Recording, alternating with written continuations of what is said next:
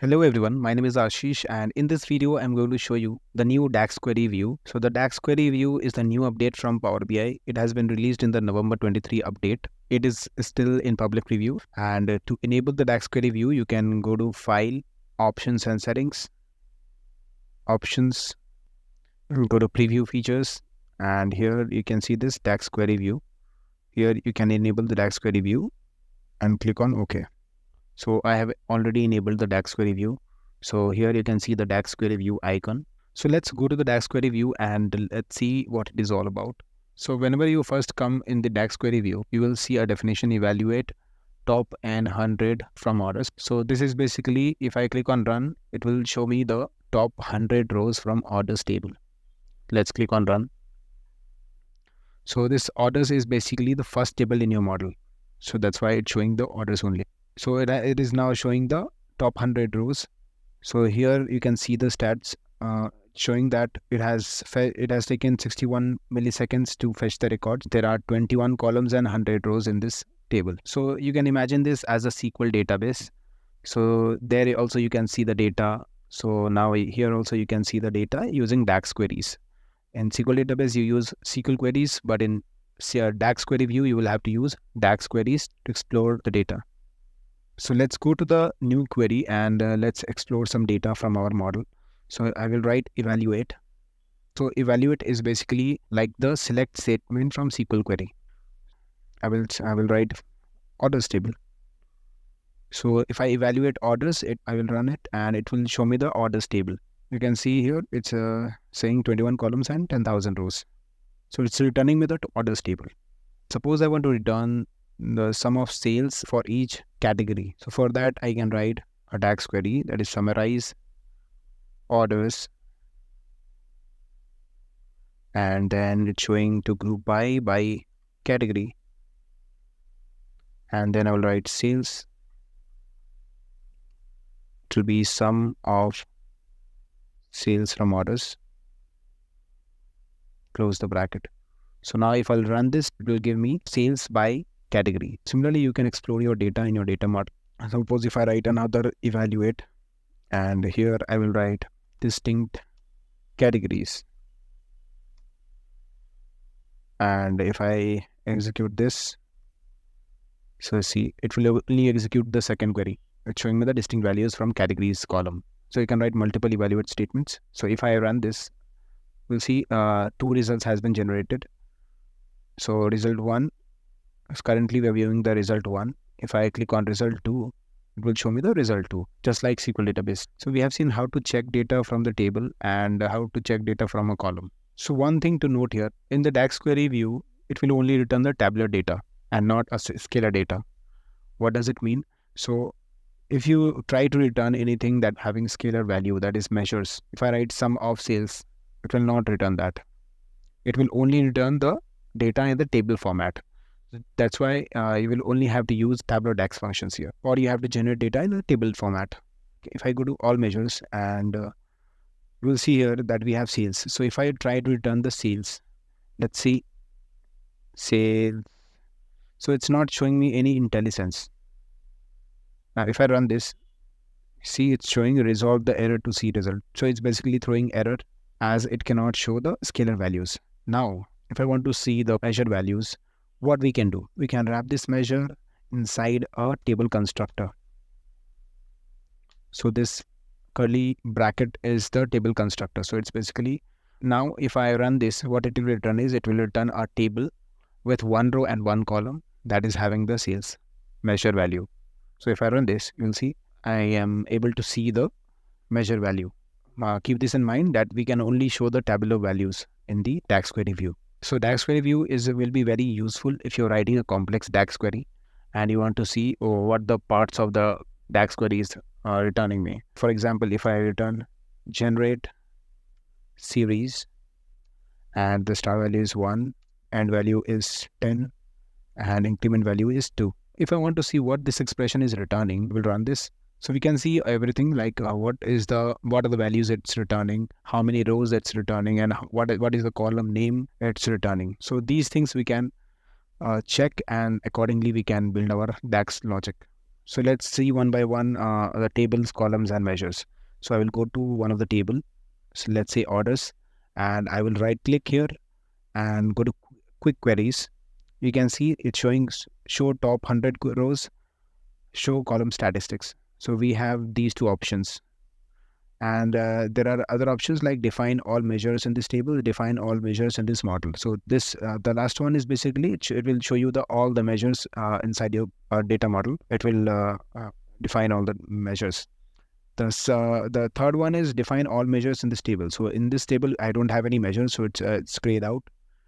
And you can see we are left with the top. So we are left with the two options, that is show top 100 rows and show column statistics. So if I click on show top 100 rows, it will return the top 100 rows from here. And if I go to show column statistics, it will return the column statistics. So here you can see the table name is orders, the column name is row ID, order ID. So these are the column names. And here we have the count of row ID. It's 10,194. What are the distinct values out of this? What is the null count? What is the minimum value? What is the maximum value? What is the median value? What is the mean value? Standard deviation, zeros, how many zeros are there in each column? How many even values are there? How many odd values are there? So all these things you can check. So these are the statistics you can see in each table. So now if I go to the column, suppose I want to see the value of a column. So what are the options we have? So if I right click on this category and go to quick queries, it's showing show data preview and show column statistics. So we have two options in column. Show data preview. If I click on show data preview, it will show the distinct values of that column. If I click on show column statistics, so it will show the statistics for this category column. It will show the count, distinct count, null values, minimum and maximum value. So this was about the column value. Now if I go to measure, so if I want to see the sales measure, I will right click and see quick queries, and you can see there are four options, that is evaluate, define and evaluate, define with references and evaluate. So evaluate is basically, if I click on evaluate, it will evaluate the measure. So as you remember, I have used the constructor and sales to show the sales value. So it's basically using the summarize columns. Again, because summarize columns will return a table value. Now again, if I go to quick queries, it will show define and evaluate. So if I want to see the definition of the measure and as well as I want to evaluate that, I will go to define and evaluate. So if I click on define and evaluate, it will see that define, it's showing define, measure, all measure sales, sum of order sales. So this is the measure definition, and this is to evaluate the measure. So you can see this define, you can think of it as a create statement in SQL, and evaluate is like a select statement in SQL. So now if I check another option, so it's saying define with references and evaluate. So for sales we don't have any reference, so let's go to formatting, trick conditional formatting.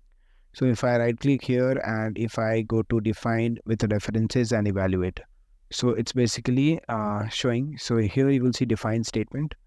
Here you can see the last one, this measure, metric conditional formatting. And inside this measure, we have sales measure, total profit measure, total orders measures, and return orders measure. So it will define all these four values here. So here you can see it's defining sales value, total profit measure value, total orders. So it will also give the definition of other measures inside the measure. So you can easily track your measures, like what are the measures being used inside the measure and what is the definition of that measure. So you can see that in here with this option. Now let's go to the last option here, that is define all measures in this model. So if I click on define all measures in this model, it will define all the measure that is present in the in my data model. So you can see there is define statement again, which is defining all the measures, and there is an evaluate statement which is evaluating all the measures. Now let's see what are the options available here right now. So you can see define measure, measure name, and then what is the measure expression. So from here we can update multiple measures quickly So if I want to write into 1 here, and here also I want to write into 1. So you can see I have updated 2 measures. So you can see a pop-up is coming, update model override measures. So I have changed these 2 measures, and I am getting these 2 pop-ups on the bow of that measure. So if I want to update the measure, I will click on update model or override measure, showing this action can be undone. So I will click on confirm. So it basically has updated the second measure. And if I click on this again, so it will update this measure here. So I have updated the 2 measures without going to each measure.